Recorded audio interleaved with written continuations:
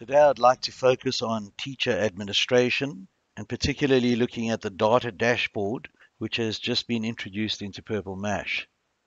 The data dashboard helps the teacher to see the work that had been done. It also allows you to get into the marks. You can also see the rewards that you've given. The rewards are equivalent to the stars that one would find in the children's exercise books. But let's get started now. I just wanted to show you how to dig down into the content, and you can use this filter button, and there you can see all the different grades, the years, and you've got the filter by subject as well. So I'm going to tick over here and year 2, and you can see as I click on these little check boxes, it's filtering the content to be suitable for your year group. So a teacher would use that to find the content that is most applicable to the year group. Again, a lot of Purple Mash's tools can be used across all the year groups. It's a very versatile tool, but if you're really looking to find something, you can use that. Now this is the to-do section, and if you click on there, the blue is showing work that I've allocated for children, and you can see it's indicating that these are for grade 2s, and there's the search button. If I type in grade 7, you can see it's now filtered out all the other grades, and I've got these TikTok challenge and superheroes as 2 activities that are allocated to be done by grade 7s. Now let's go to the data dashboard. I'm going to dig down into the tasks I've set, superheroes, and here you can see I can find the class that I'm looking for, and I'm going to scroll down and go to a grade 7 class, 7B, okay, and you can see that here I have all the grade 7Bs with the time taken on that particular activity. So if I click on this, I can click on scores, and there you've got the results. And how easy is that? And you can export the results in Excel. Let's go to another one, TikTok challenge, and you can see that's a different activity that I've given, and you've got the scores. I can go to all, and it shows all the different results, time taken, and all the other different measures in an activity.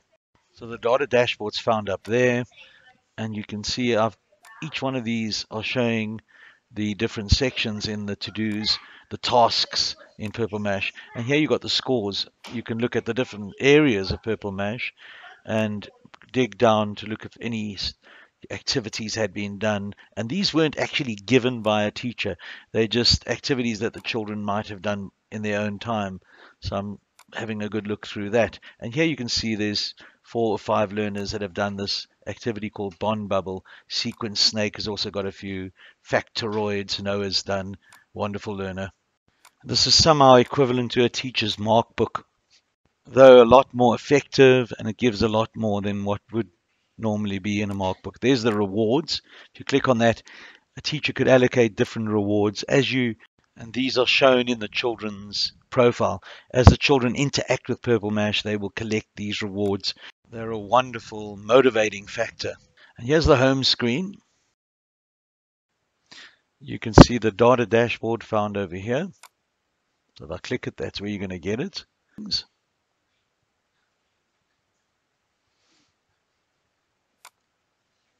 Your to-dos are found over here.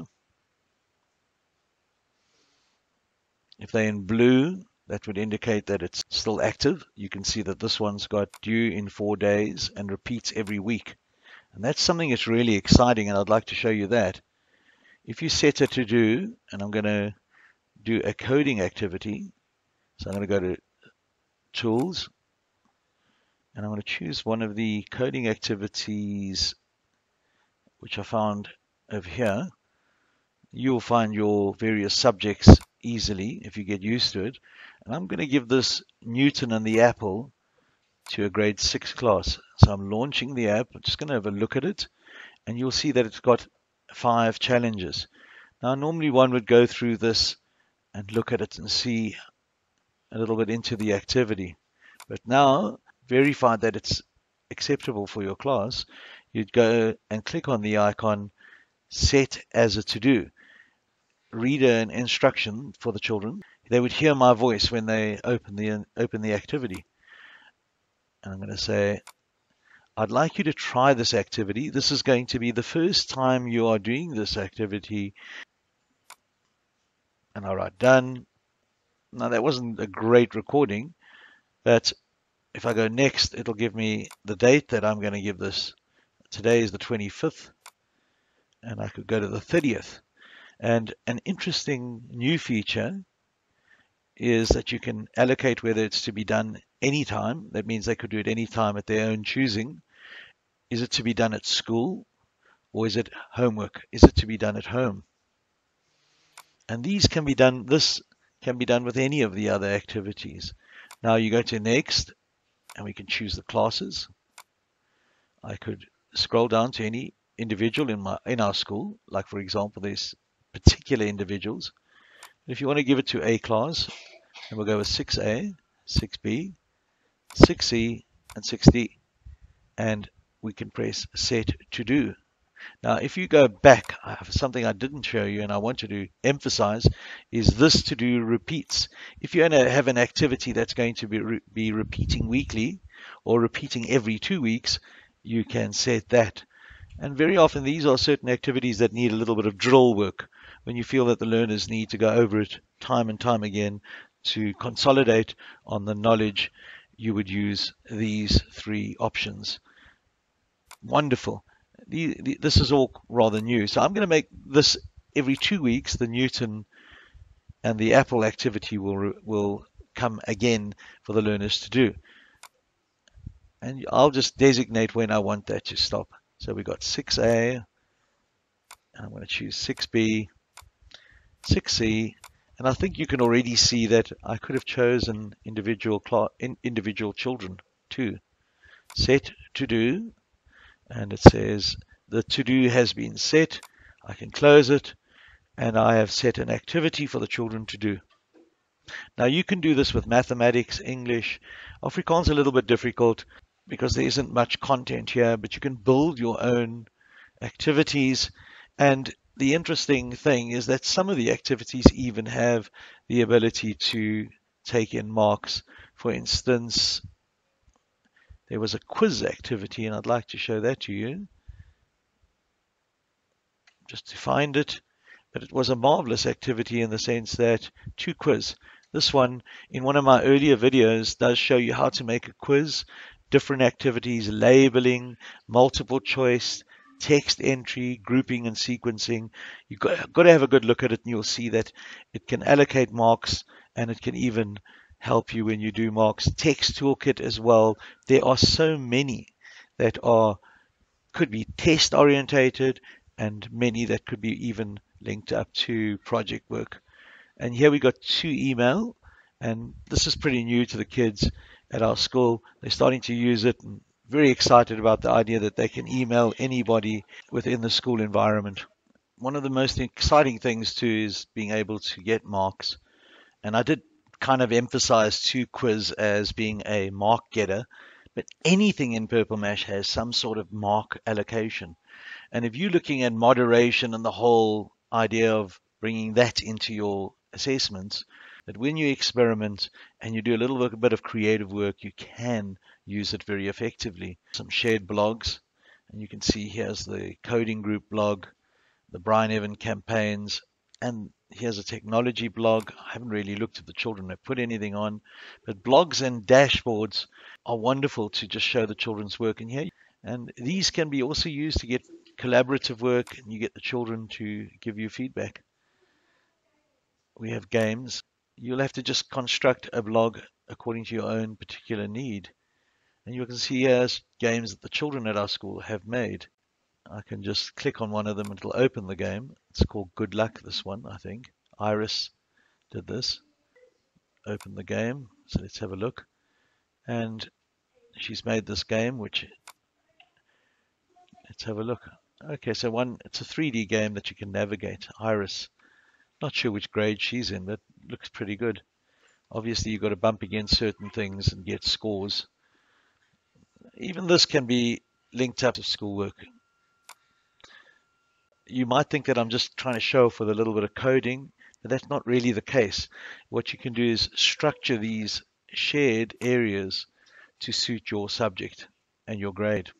And it's wonderful for parents to interact with, but you've got to explore it and you've got to see what it can do for you.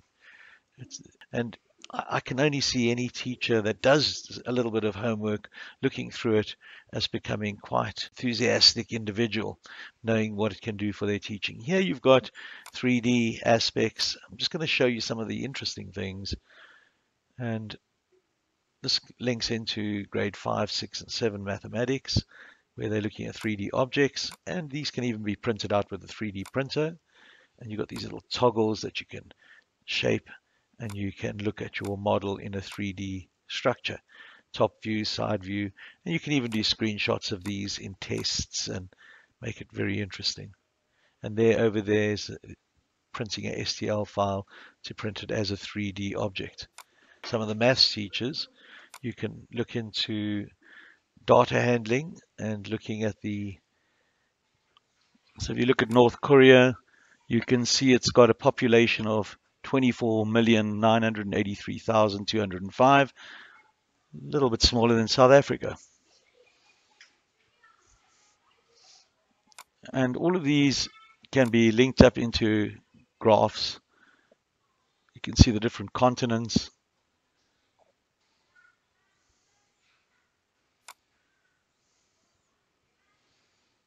You can even turn on collaboration. Let's have a look at the other one. And here we have quizzes, an alien database. We launched the app. You can see it. Which aliens have 2 eyes and live on the moon? And these are linked into the database. What you do is you would structure a database, and the learners would find the information from looking at the data in the database. So if you went back, let's go back, and we went and looked at the aliens. Over here, aliens, choose the aliens, and you can see that we have fields, eyes 1, planet Saturn. These aliens live on different places and they have different characteristics, and you would be able to graph it and structure it.